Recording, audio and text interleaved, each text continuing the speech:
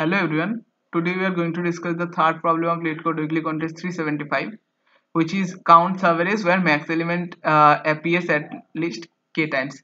So the problem statements define the problem itself. So we have to find the Subarrays in which the maximum element of the array appears at least k times. So this line is important. We have to find the number of Subarrays where maximum element of the array appears at least k times, not the subarray. Okay, so what are the constraints? Constraint is 10 to the power 5. So possible solution could be of order of n or order of n log n, right? Now let's discuss one example first. Let's discuss this example: 1 3 2 3 3 and k equals to 2. 1 3 2 3 3 and k equals to 2. So 1 3 2 3 3. So what is the maximum element of the subarray? Element of the array. Maximum element of the array is 3. So we have to find the number of subarrays where 3 appears at least 2 times. K equals to 2 here. So here you can see this subarray contains 2 times. This subarray also contains 3 2 times. This subarray contains 3 2 times. This subarray contains 3 2 times. Also this thing and this thing. So I think one I think this is included twice. So let's delete this. Let's delete this. So what are the possible combinations here? 1 2 3 4 5 6. So our answer is 6 here. Here you can see that the possible combinations are 1 3 2 3 1 3 2 3 3 3 2 3 3 2 3 3 2 3 3 and 3 3. Now what is the brute force solution for this? Let's consider about the brute force solution. So the first step of brute force solution will be finding the max. So we will try to find the max of the subarray. Now we will iterate over every subarray and we will try to find the count of max in the subarray. Count of max in the subarray. If it is greater than equals to k, we will increment our answer. Else we will continue for the next subarray. So our brute force solution time complexity will be order of n square. Now how we can optimize that? Now the first observation here we can make is that observation. The first observation will be that the value of the other elements except the maximum element does not matter, right? The value of the other elements except the maximum element doesn't matter. That means 13233 13233 will be having the same answer as 03233.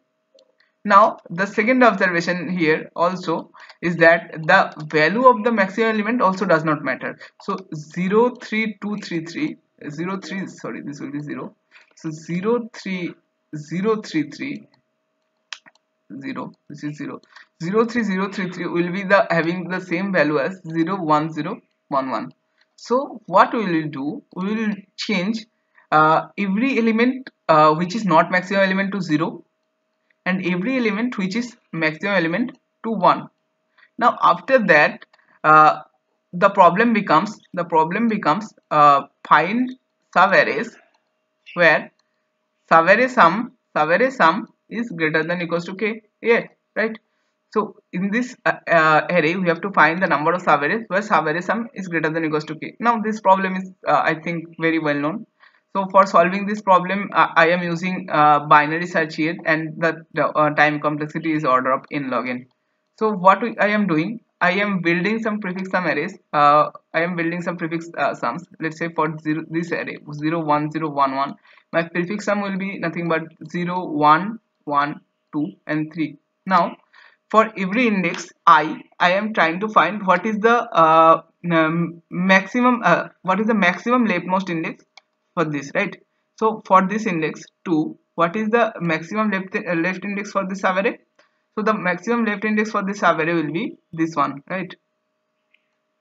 This one, right? So for this the left indexes could be this and this.